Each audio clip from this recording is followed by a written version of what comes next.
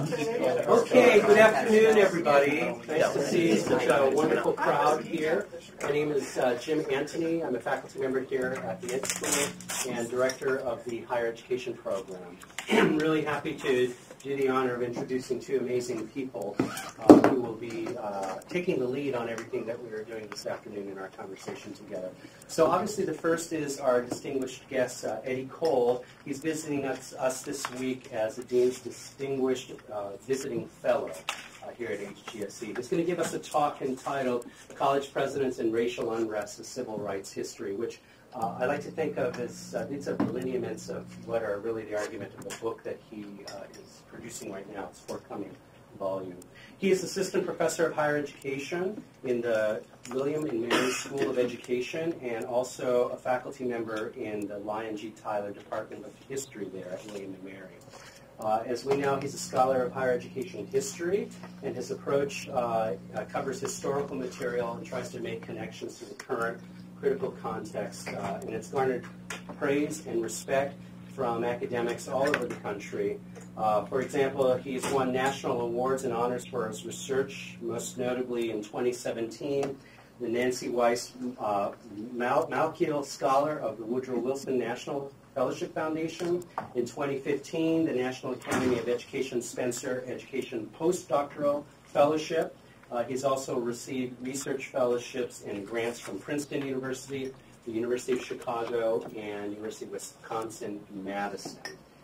Prior to coming to William and Mary, where he started in 2013, he was a research project associate for the Indiana University Center for Post-Secondary Research. We're very excited to hear your talk today. It's been great having you here for the last couple of days, and welcome. Thank you. After Eddie's talk, we will have commentary by our very own Dr. John Sylvanus Wilson. And a little bit about Dr. Wilson. As many of you know, President Faust recently announced that he had been appointed as Senior Advisor and Strategist to the President. Do I have the title right? Yeah. Okay, Senior Advisor and Strategist to the President as the university moves forward in implementing the recommendations of the new Presidential Task Force for Inclusion and Belonging. We all saw the report. Every member of this community has seen this very crucial and important report. And his primary responsibility will be to serve as the point person during the presidential transition in bringing the task force's report to life and ensuring its enduring impact. Dr. Wilson knows Harvard well. He earned his master's degree at the Harvard Divinity School. He got a master's degree here at GSE and also got his doctoral degree here at GSE. He's a member of the Board of Overseers, and he will then be taking leave, I assume, from the Board of Overseers to take on this new role. Is that right? Okay, great. And currently this year, we're enjoying his presence here as a president-in-residence associated with the Harvard Higher Education Program and the rest of GSE. And he's writing a book on the future of higher education with an emphasis on historically black colleges. He's the former president of Morehouse College, the former head of the White House Initiative on Historically Black Colleges and Universities, and a former senior administrator at MIT. This is an amazing afternoon for us.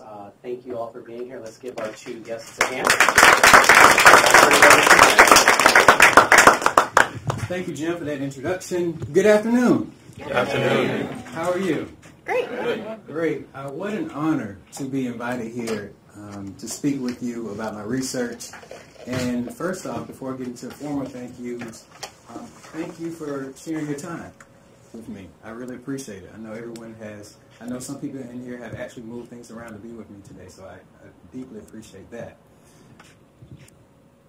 Special thank you to Jim for the invitation and to Dean Ryan for this distinguished visiting fellow opportunity, as well as to the Mahondra Humanities Center for co-sponsoring this talk.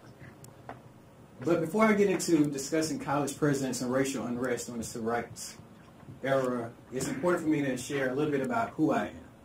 How did I get to this topic? Why is it important not only to me as a faculty member, but important to me as an individual?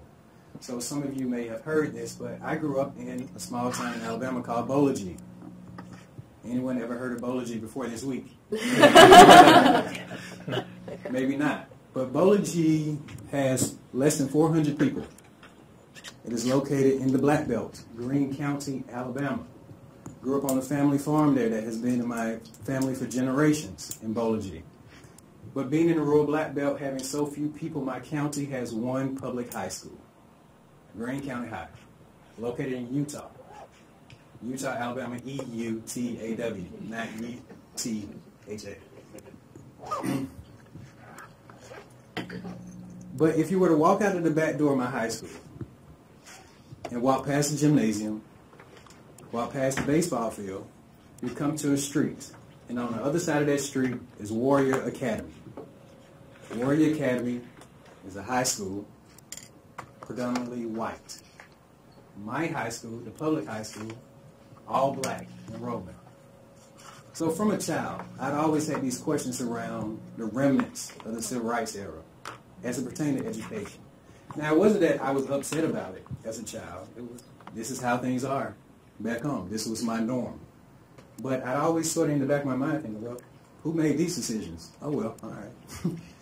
But going to Greene County High School is also very telling because very few college recruiters came to my small, black, rural high school. Very few. Greene County High is 30 miles from the University of Alabama in Tuscaloosa. It's not far from the big university, the big flagship. But I really have tried to think about this. I don't have a memory of any college recruiters coming 30 minutes down the road to us. I don't have any memories of any brochures from the University of Alabama in our guidance council office. It's mostly historically black colleges. The Stillman College in Tuscaloosa, Alabama State in Montgomery, Alabama A&M, Tuskegee, those institutions. That's who recruited anyone at my high school that was thinking about college. So for me, naturally, being at an all-black high school with a predominantly black teaching force where they too were educated at historically black colleges, I went to Tennessee State in Nashville. TSU, the state of Tennessee's only public historically black college.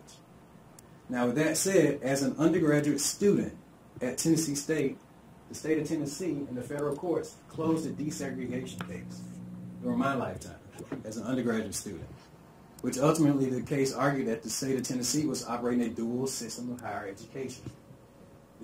Rita Geyer, a former faculty member at Tennessee State, filed the suit in 1968. And ultimately, the University of Tennessee at Nashville, which you probably have never heard of because it doesn't exist, but the University of Tennessee at Nashville did exist at a moment. And Tennessee State also existed in the city, and the suit argued that why would you establish a predominantly white four-year institution when you have a state-supported four-year institution? It's one of the rare instances to where a historically black college is a surviving institution from a merger after the desegregation suit. So Tennessee State University to this day has a downtown campus, which actually is the former University of Tennessee at Nashville. Now, I share that personal story just to help you understand how throughout my early academic career, civil rights and education have been intricately linked to everything I know. I've lived this experience, and I always had questions around, well, who were these academic leaders that we know so little about that made these decisions that still have effects today? So I wanted to know more about this long history of civil rights and higher education. And when I discuss higher education during the civil rights era, we usually know things about big moments. So if I said James Meredith and the University of Mississippi, September 1962, we're fairly familiar with the race riot, right? Leaving 2 people killed, tons of federal marshals injured, dozens of people, the remnants, tear gas, smoke all over campus, right? But if I asked you who was the chancellor at Ole Miss that was just off to the side of the administration building, could you name him? Okay. What about Alabama? George Wallace. To stand in the schoolhouse door, June 11, 1963. Governor Wallace, Vivian Malone, James Hood, the 2 black students enrolled. Who's the president of the University of Alabama? Just off to the side. We've seen the photo, but can we name the president? Okay, all right, a third chance. All right. What about the Greensboro 4? The sit-ins, Greensboro, North Carolina. Woolworths, downtown. Historically black college. Who's the president of North Carolina A&T, where those students came from? You see my point here. I can do this, institution after institution. But in my work, I was curious about, well, what role did these academic leaders play in the national conversation around desegregation and civil rights during the early 1960s. And so in my work, with the wonderful support of a number of fellowships, I've been traveling around the country from 2015 to 2017 to nearly 30 different universities trying to answer that question. And so for fun facts, people always ask, where did you go? Well, I'll tell you, right? So after starting in North Carolina with North Carolina A&T and trying to understand that, I went to Atlanta. And I first went to Emory and studied Walter Martin at Emory University. Then I went across town to Georgia Tech and studied Edwin Harrison.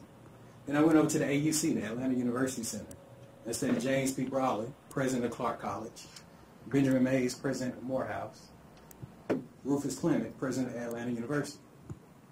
Then I went from Atlanta and went to Nashville. Studied Walter S. Davis, president of Tennessee State, my alma mater, as well as Harvey Branscombe and Alexander Hurd, leaders at Vanderbilt University. Flew from Nashville to Syracuse, New York. Did William P. Tolley at Syracuse. Went from Syracuse to Madison, Wisconsin. Did Conrad Elvium and Fred Harvey Harrington at the University of Wisconsin. Then went to Ann Arbor, Michigan. Did Harlan Hatcher. Trying to answer this question. So from Michigan, I went down to Baltimore. Eisenhower, Milton, the brother, was president at Johns Hopkins. Martin Jenkins was president at Morgan State. I took the train from Baltimore up to Philadelphia. Maybe the answer's there. Temple University, University of Pennsylvania. From Philly, I flew to Austin, Texas. Harry Hunt Ransom, University of Texas, Austin. And then from Texas, I went out to the West Coast. Berkeley, Clark Kerr, right? J.E. Wallace Sterling at Stanford. Went down to L.A., UCLA, USC, Franklin Murphy, and Norman Toppin. Then I came back down south. Okay, let's go back down south. So I get to Memphis, University of Memphis. Get a rental car, drive down to Jackson, Mississippi, Jackson State, Chickaloo College, come back up halfway to Oxford. John Davis Williams is the chancellor at Ole Miss. Then I take the rental car over to Tuscaloosa. Frank Rose is president at the University of Alabama. Fly to Chicago, where there's Lawrence Kipton, who I'll talk about a little bit soon. And then I go over to Princeton, where there's Robert Goheen. You see what I'm doing here, right? It's national in scope. And so how I chose these institutions is also important, because through reading a number of secondary sources, reading books, a number of institutions always pop up in the civil rights movement. I wanted to go to those institutions, yes. But I also want to go to a number of institutions that we don't typically think about when we think about higher education during the civil rights era. There are a lot of small regional colleges where people were confused about what to do as academic leaders at these institutions. So the University of Memphis is a great example. We don't talk about that. Particularly that is located in a city that's 17 to 75% black, but the University of Memphis was all white. So what happens with their civil rights issues? Or Temple University. We don't talk about them quite often. So you see this mix, but overall you get a combination of Southern, non-Southern institutions, predominantly white and historically black institutions, as well as private and state-supported institutions. Now, with that said, my overall organization of the book works like this. That's a lot of names. That's a lot of people. That's a lot of primary sources. But when you have this many people, what major themes emerge? And so I've organized my book around these big ideas about free speech and civil rights. There's a chapter dedicated to that. Or how university systems work as it pertains to civil rights. So think about Texas or New York or California. What does it mean when an individual chancellor on an individual campus has to answer to someone else who's over the full system? What happens when they butt heads? That happens in California, by the way. And then I also deal with the bigger issues around housing discrimination and civil rights in college campuses as they expand. I'm definitely going to talk about that today. But you see my larger conversation trying to understand the role of college presidents in this big national issue. Now, with that said, I'd love to tell you about each of these different 30 institutions, but for the sake of time today, I'll talk about two. Okay? All right. So, with that said, I want to first start talking about black college presidents, and what I argue is a black college presidential network. Okay? So, when we think about black college presidents during the civil rights movement, first thing we think sit-ins. Black college students and the sit-ins, the lunch counter sit-ins. And Ebony magazine in October 1960 actually has a multi-page feature on the leaders of black colleges in response to the sit-in movement. And the narrative around the black college presidents focuses on, by the fall of 1960, more than 100 students are either expelled or suspended from black colleges for participating in sit-ins. The narrative comes down to this major thing. If you were a leader of a private black college, you had more leeway to support the students vocally, which is very important. What do you say publicly during this moment? If you were the leader of a state-supported institution, you didn't say much. You couldn't say much. The segregationist governor or your white board of trustees kept the reins on what you could say. You had to suspend or expel students or condemn the protests at the minimum. That's the dominant narrative around this. But when you're studying something like this across the South, you start to see some nuance within the region. So Martin Jenkins is always intriguing to me at Morgan State in Baltimore. It's Upper South. A segregated state, but not quite Alabama, not quite Mississippi. Right? And so when I think about Martin Jenkins, it's first worthwhile taking a few seconds to discuss who he is as an individual. So he's born in 1904, born in Terre Haute, Indiana. Now, Martin Jenkins, born in Terre Haute, Indiana, actually spends his elementary and middle school years at a segregated school in Indiana before going on to high school at an integrated, desegregated, I should say, high school in Terre Haute. He leaves Terre Haute and goes to Howard University for undergrad, class of 1925. After finishing up at Howard, he comes back to Terre Haute and works with his dad's contracting company, David Jenkins and Son. Martin's son. While working with his dad's contracting company back in Terre Haute, he's working on an associate's degree at the local Indiana State Teachers College, now Indiana State University. He finishes up his associate's in 1930. And from there, he goes up to Evanston, Illinois, to further his graduate level education and gets a master's in 1933 and his PhD in 1935 from Northwestern. His specialty ends up being a focus on gifted black youth. So black children who scored extremely high on IQ tests that were given at the time. And his academic career, he leaves Northwestern and takes on a faculty role, most of which is at Howard from 1938 to 1948. And then he becomes president of Morgan State in 1948. But as a scholar, I don't think there's any other black college president who published more in the Journal of Negro Education during those first 30 years. The Journal of Negro Education was established in 1932. And if you walk all the way up to the Civil Rights era, no one else publishes more than Martin Jenkins. And he's committed through academic rigor to tearing down this assumption that black youth are intellectually inferior to white youth. And so in 1935, he publishes a study. He publishes a follow-up study in 1939. He published another follow-up study to that in 1943. And in the process, his argument ends up being that he estimates 50 to 75,000 high-achieving black youth in America. Yet, by the mid-1940s, only 25,000 students are enrolled at black colleges. So his big question ends up, well, where are these high-achieving black youth going? This is all important to what he does as president when he gets to Morgan State. So by the time he gets to Morgan State in 1948, he is in the middle of a series of where he publishes annually the enrollment trends at black colleges. In 1938 to 1954, not a year's miss, Martin Jenkins publishes this in the Journal of Negro Education.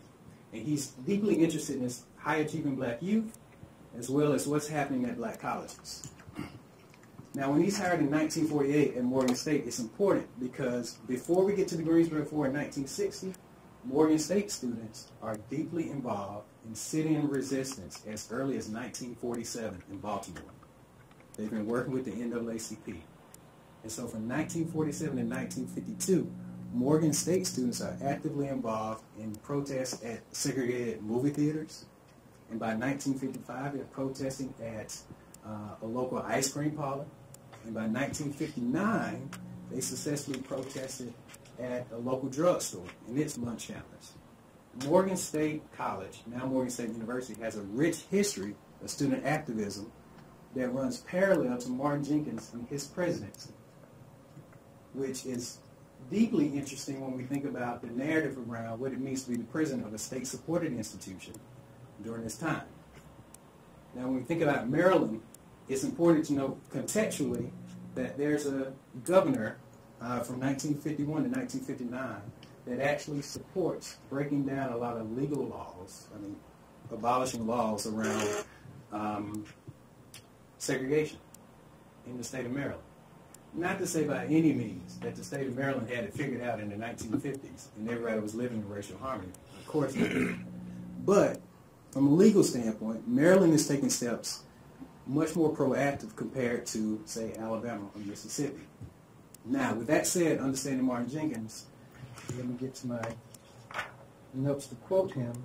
September 28, 1960, Martin Jenkins delivers a fall convocation speech at Morgan State. And this speech is titled, Stand Up. And what he's talking about specifically is the sit-in movement.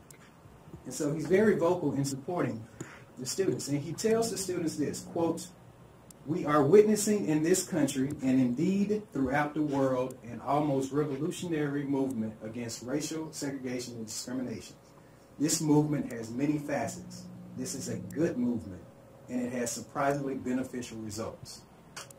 He continued by explaining the significance of the sit-in movement, saying, quote, "This is important, but what is more important is that this movement has brought before the people of this nation the fundamental dissatisfaction of young, educated students with existing patterns of racial discrimination."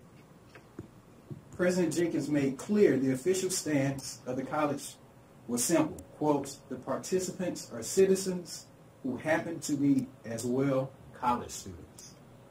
His approach was, you've got the right to protest as an American citizen, you just happen to be enrolled at Morgan State, so therefore I am going to support you and what you do in your private lives as a citizen. Now, this is all happening in Baltimore, Maryland. As I said, different contextually. But what's most important and what's most telling to the Black College Presidential Network is that roughly 2 weeks later, he gives his same speech at Fort Valley State College in Fort Valley, Georgia. He goes to Middle Georgia, which is just west of Macon, and says, "Stand up," to the students at Fort Valley State. And ultimately, what I'm working through with this idea, with this book, is that you see this network happening of college presidents to where the dominant narrative is, if I were the leader of Fort Valley State as a state-supported black college in Georgia, I said nothing publicly to support the sit-in movement. However, you can call in an outsider from somewhere else to say what you can't say, to say what the governor of Georgia would fire you, if not outright close Fort Valley State, if the president, Cornelius Trump, said that.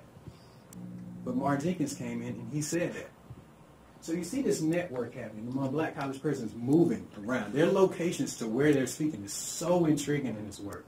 And I can't get that piece of Fort Valley State history if not for going to Baltimore and finding it in Martin Jenkins' papers. And then when you expand out and think more, you see similar examples of black college presidents speaking at predominantly white universities that are segregated during this time frame. Alfonso Elder, February 25th, 1962. Alfonso Elder is the president of North Carolina Central in Durham. He speaks at nearby Duke University on the sit-ins. You also see the same thing with James P. Raleigh, who's the president of Clark College in Atlanta. He speaks at Emory in April 1962. So you see this black college presidential network to where ultimately you see black college presidents willing to sacrifice their personal reputation to where they will go down in history as being quiet and conservative in exchange for perhaps someone else coming in and being able to say what they can't say. All right. But let's move beyond the South and talk a little bit about the second story I want to share, and that's higher education, college presidents, and housing discrimination. And I focus in on the University of Chicago specifically. Now, before I can talk about housing discrimination in Chicago, there's some historical context that's we must acknowledge, right? Going back to the 1930s in the New Deal, to where there's funding around mortgages to help people get homes, but at the same time that opened up the opportunity for discrimination with redlining. So Chicago, and other major cities as well, but Chicago, for the sake of this conversation, redlining ends up being color-coded to where people could, without saying it, not give home loans and mortgages to black families and so forth. So we're forming racial segregation. And that moves into racial restrictive covenants that happen in Chicago to where my block will not sell to or rent to a black family and so forth. So you see these things happening in Chicago through the 1930s and 1940s. But what happens when you have restrictive racial covenants, when you think about the post-war migration of blacks from the South coming into the Midwest cities like Chicago, is that there are only certain parts of Chicago where black Americans can live. Population is increasing, square mileage is not. So what happens is you see overcrowding. You see the development of slum areas, which became a term, right? And what happens is in the south side of Chicago, in Hyde Park, there's Washington Park just to the left, where a lot of black families could live, and then Woodlawn just in the south. And so what happens is there becomes this physical spillover that's getting too close to the University of Chicago. So enter Lawrence Kipton, who's the chancellor at the University of Chicago in 1952. And he's deeply worried about this encroaching black slum in Chicago. But within that, he knows that this isn't just a local problem. So he calls up his fellow presidential friends at other big urban universities. And in 1957, there's a meeting between Chancellor Lawrence Kipton at Chicago, Nathan Pusey here at Harvard, MIT's president, Yale's president, and the president of the University of Pennsylvania, right? They have a meeting, and they all come together and they decide that there are three issues that they all have in common. One, there's student enrollment. That's concerned about being able to attract certain students to their campuses when they could go to suburban or more rural campuses, not near the urban issues that are unfolding in the 1950s and going into the 1960s. They're also deeply concerned about recruitment and retention of faculty who don't want to work and live in these areas. And then the final thing is property values, real estate interests, what's happening to university property. Now, after this meeting with these five presidents, it spreads quickly, and soon administrators at New York University are considering buying property in Washington Square. You've got campus officials at Temple University immediately buy 40 acres and they look to purchase more. You've got the same thing happening at the University of Pennsylvania. Yale administrators join the urban renewal program in New Haven. All the while, Harvard leaders look to, quote, reestablish friendly relations, end quote, with Cambridge. Sounds familiar, no? In the end, eventually we have 16 universities involved in urban renewal initiatives following the University of Chicago's lead. Ultimately, what we see here, and it wasn't what I was looking for, but the archival evidence emerged and became a story for me, that the college presidency during the Civil Rights era is as deeply involved with responding to student protests, as we see with black colleges in the South, as they are with understanding the growth of the university and housing discrimination, and one of our largest civil rights issues of that time. Now, with that said, the University of Chicago story ends up being one that's deeply related to civil rights and public relations. But before getting into that, this public relations aspect, the marketing of joining the Urban Renewal Initiative, Lawrence Kipton at Chicago became deeply interested in ultimately positioning the University of Chicago as a leader in saving our cities. But when focused on the public relations push, Lawrence Kipton did not listen to local concerns. For instance, in 1958, Chicago Urban League President Nathaniel Callaway questioned the contradictory nature of the University of Chicago and its urban renewal plans. He says, quote, it's not that we don't want slum clearance. Decaying areas and outmoded streets must be rebuilt. But can we, in justice, tear down people's homes when we continue to restrict their free movement into new homes? In other words, can slum clearance and the perpetuation of residential segregation live together? That succinctly summarizes the concerns of local Southside residents with the University of Chicago's aggressive involvement with urban renewal initiatives. But in response, Lawrence Kipton moved forward with the publicity of look at what the University of Chicago is doing to save American cities. In response, Chicago officials ended up testifying before a Senate subcommittee at one point on behalf of a number of institutions in America. The University of Louisville is represented by Chicago. Seattle University is represented by Chicago. And the argument is that the federal government is lenient and actually give credit to universities for the amount of money they've already put into urban renewal initiatives. So by November 1959, the University of Chicago had coordinated a citywide effort toward $135 million in federal, private, and university funds to renew the South Side of Chicago. And by January 1960, that total was up to $195 million. I had a student in class last week do the inflation numbers on that, and that's $1.4 billion today. If a university was involved with anything today that had $1.4 billion on it, that would be of great interest, just as it was back then. So, University of Chicago, this story is deeply related to public relations because when you get into those files, you look at Carl Larson, who was the director of public relations for the University of Chicago, as the New York Times is starting to cover the university, U.S. News and World Reports. He writes to NBC. He said, well, we should also have television exposure for what we're doing to save Chicago as well. And he writes, quote, I would like to propose that the story of the University of Chicago's fight against blight might be a dramatic one for you to tell. We are engaged with the aid of the city administration in an urban renewal program that has been widely hailed as one of the most imaginative in the nation. Generously, after stating that Columbia, Yale, and, quote, other leading universities would also be interested, he continued making his pitch to NBC saying, quote, it provides evidence, I believe, that there is an exciting, photogenic story of significance in what is happening in and to the American city.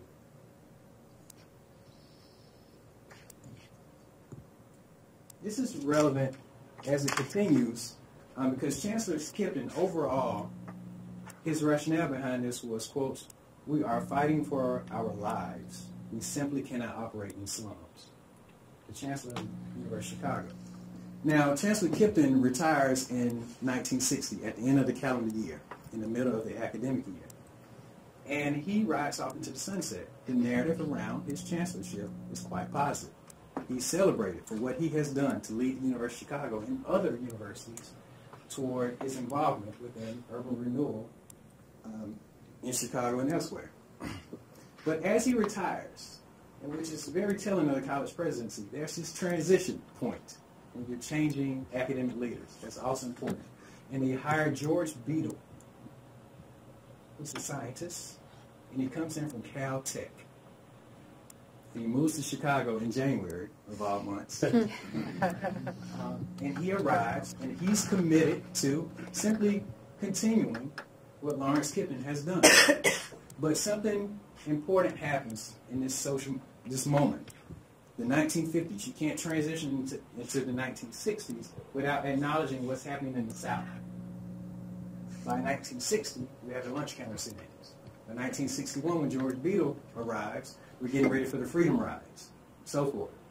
What a lot of black student activists from black colleges in the South do, they actually go on a speaking tour very early in the 1960s that we don't talk about quite often. I think about the Stevens sisters from Florida A&M and several others, right? They go to the University of Wisconsin-Madison. They go to the University of Michigan. They go to the University of Chicago. And they speak on these campuses about what's happening in the South. One of my greatest, most appreciative archival finds is seeing this quote from a student from Fisk University speaking in Madison, Wisconsin. And the Madison students ask her, what can we do to support the Southern sit-in movement? And her response is, the greatest thing you can do to support us is to fight your local racial discrimination. that message is delivered across these big universities in the Northeast and in the Midwest. So immediately, as George Beadle arrives, there's an awakening, if you will, among the University of Chicago students. Leonard Friedman, who leads the student movement at Chicago, as well as another student we may have heard of, Bernie Sanders, emerges at Chicago, and they start to question the University of Chicago administration under George Beadle. And what they've noticed is that in the process of buying up property in the 1950s, the University of Chicago has not required those local property managers to change their segregationist practices. So there's still segregation in rental properties and home ownership in the south side of Chicago, but the property itself is owned by the University of Chicago now. So the University of Chicago is operating segregated housing. Students notice this, and they run the test. They do send in the white student to ask for a rental property, send in the black student to ask for a rental property. Black students deny it, we don't have any space. White students given a key almost immediately, right?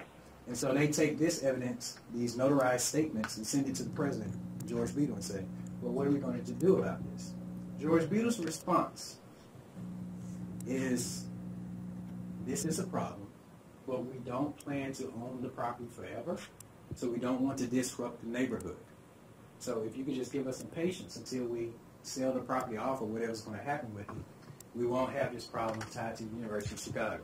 Well, when students in the South are losing their lives over civil rights issues, fighting for civil rights, students at Chicago don't have the patience to say, let's wait a few more years on the University of Chicago to gradually change. So, in January 1962, after giving President Beadle a week to respond and not being pleased with that response, there's a sit-in in the president's office. Historically, it ends up being the first sit-in north of the Mason-Dixon line organized by CORE, University of Chicago CORE chapter. Now, Velma Hill, who is from the national office of CORE, comes to Chicago, and there's a rally outside the president's office, January 1962. And she has this quote that says, "The octopus in the South has tentacles in the North." And that's their rallying point. And from outside of the administration building, they go up to the 5th floor, and they start a sit-in in the president's office. The sit-in goes on for 3 weeks.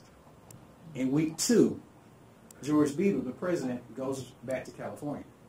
Fundraising trip. Maybe I'll get away from it while the president's office is occupied. What was really interesting, I talked about black college presidential networks, but what was really interesting, think about student activist networks.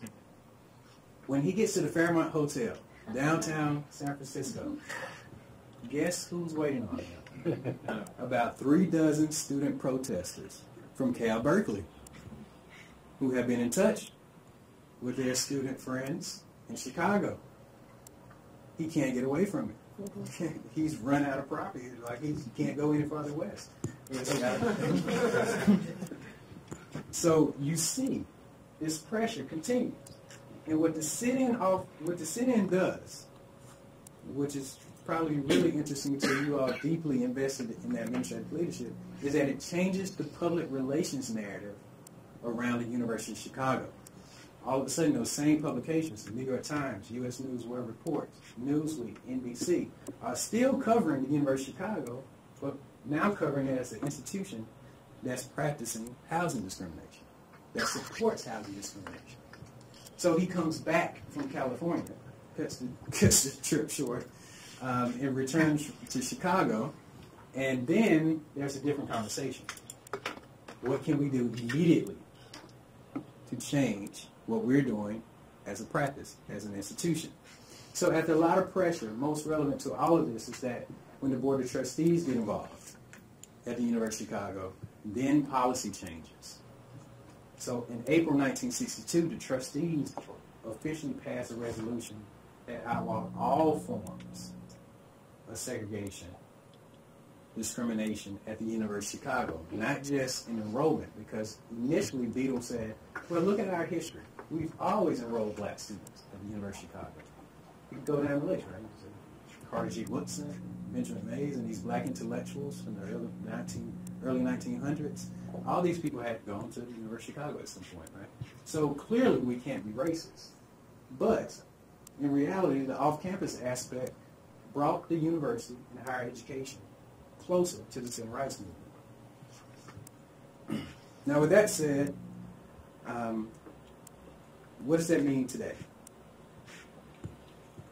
So to my 2 points, because the title of my talk, I mean, some of you may be here just to support me, but the title is also, this is relevance, the timeliness to what we deal with today.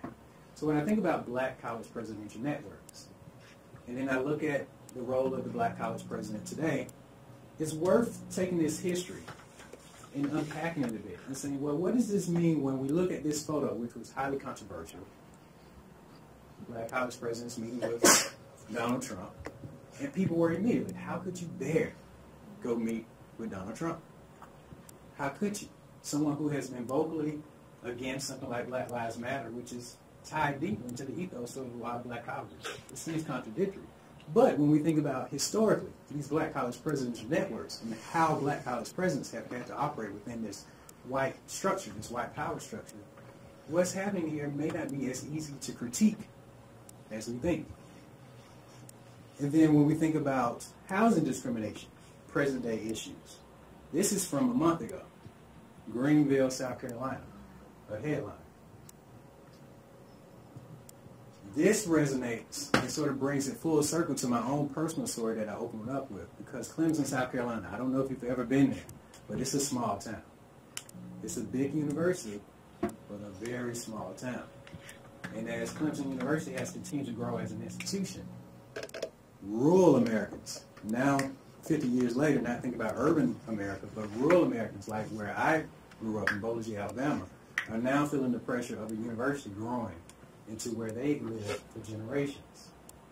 And so the relevance, the timeliness, thinking about the role of the college president in university growth and its relationship with its local community, whether urban or rural, is very important.